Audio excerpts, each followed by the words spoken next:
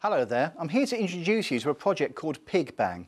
PigBang is a project for anybody who wants to have a go at doing something unusual in the curriculum or with the community groups. It's effectively a vacuum-powered bazooka. It's very straightforward. What we do is we give you the information on how to make your own bazooka. This one here, joined to a vacuum cleaner, and then we fire through that various designs of pigs. Now, pigs could be a piece of foil, a chocolate wrapped in foil. It could be almost anything you want to design. And that's the great thing about this project. It links into the curriculum in so many different ways. You can do this individually. You can do this as a group project to help build up the SEAL skills of your students. And you can also do this linking directly into the design technology, the science and many other areas of the curriculum. And it works at Key Stage 2 and Key Stage 3, depending on the amount of stuff you want to put into it, the amount of depth you want to go into. It's fairly easy to do as well. Unlike a lot of projects that need quite expensive equipment, this one is well under £10 to create this bazooka, and the items themselves will cost less than 10 pence.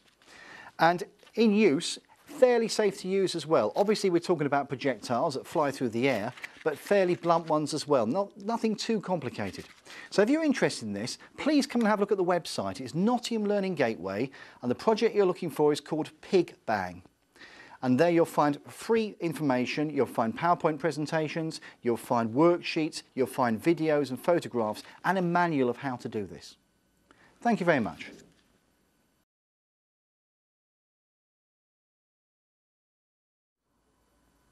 We're going to have a look now at the bazooka.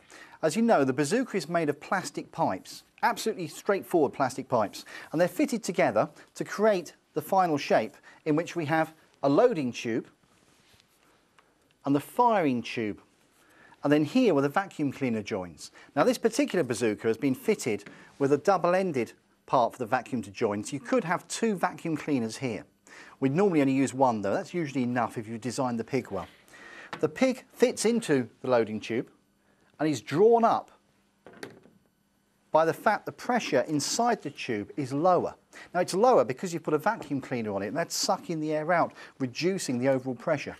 So it's actually pushed up the tube by the outside pressure, the normal air pressure around us. Now, if it was only made of foil, it would be so lightweight that when it got to this point, it would be sucked down into the vacuum cleaner. We've got a marble in the end as well, gives it a bit of weight, and that means it keeps on going. Its mass gives it a bit more velocity, keeps on moving, and shoots out the end. Now, to make it work properly, you need one other thing. You need a piece of paper, because when you attach the vacuum cleaner to this end, unless you block off this end, the vacuum comes in from both ends and it won't be enough suction.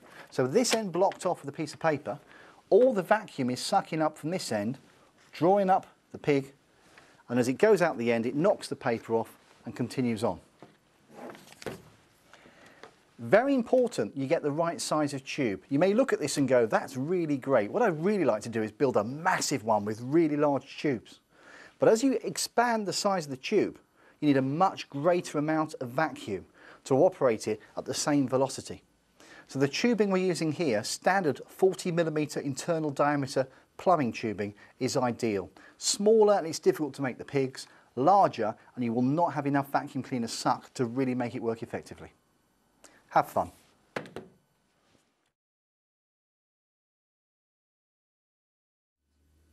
I'm going to show you how to make a very simple pig, standing for pipeline inspection gauge. A pig has to do three distinct things. First of all, it's got to fit in the pipe. If it doesn't fit in the pipe, it's no good. Secondly, it's got to go through the pipe, because if it gets stuck, that's no good either.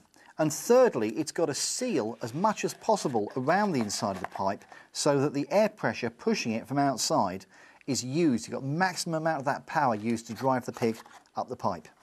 So we're going to make a very simple one. Now this is just foil and a marble, but you can make pigs out of almost anything you want to. There's lots of information in the free manual on how to do this. And for those who are particularly interested, Ferrero Rocher's chocolates fit perfectly. So we're taking some foil, tear off about 300mm, piece like that, and then fold it in half. Smooth it down, and then take your marble and starting on the side where the two open pieces are, start rolling it round. Now, When you do this with your other hand, or you can use something in there instead, keep this end open and you're aiming to make a roll about the same size as this, the inside of the pipe. Don't roll it around the outside of the pipe, it'll be too big. And we roll this from one end to the other. And you can, if you want to, fold it over as you go along to produce our finished pig. Now, when you get to the other end, you might want to tape this section here where it's loose. That stops it coming undone after a few firings because the forces involved does tend to splay out the foil. I'm going to make sure this end is blunt, very important. Don't let the students put a sharp end on it. Give it a twist and then use my thumb to open this up and get it to the shape I want. You may have to tuck in any loose little bits. And that gives us our finished pig. We check it with a pipe. Not brilliant. You can see there it's a bit wobbly inside the pipe. So I might want to just adjust it a bit more. Oops. Until the fit we get is a lot better. It should be good enough fit. If you tilt it slightly, it's not going to come through. If you tilt it completely, it will fall. And that's what we want. So this pig made of foil and a single marble. And your choice of marble, you can use a larger marble, but bear in mind, there's a lot of power there. So if you are going to use large marbles, please take care with the firing, the health and safety. But one marble works quite nicely, and then make sure your foil fits nicely inside your pipe. And that's it. Have fun.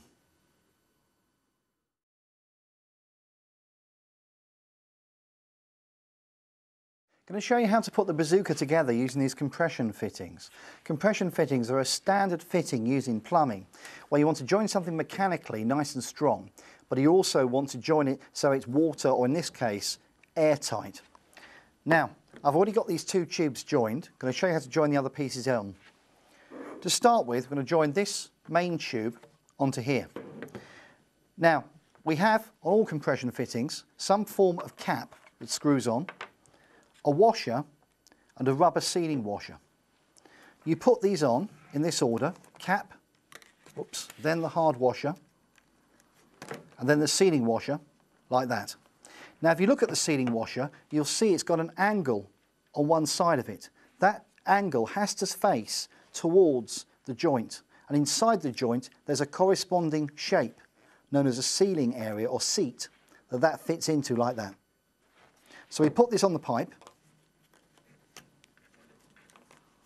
and then we do the whole thing up. Now take care when you're doing this you don't get cross threading.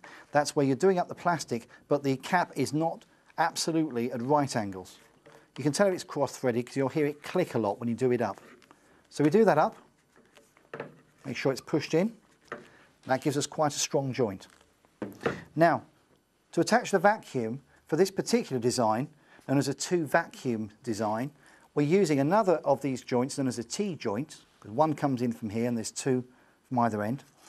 I've sealed one end off with a plastic bag, so I can just use one vacuum cleaner, but you could attach two vacuum cleaners instead. And again, I'm using the cap, the hard washer, and then the sealing rubber washer, making sure I have this angle facing towards the joint.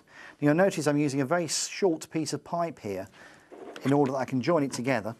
You need to use a piece of pipe, but making it short makes it easier when you're actually doing the firing.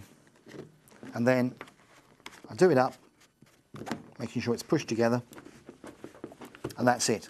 And even though it is done up, you'll find you'll still have the flexibility to turn it around to angle where the vacuum goes in. Have fun.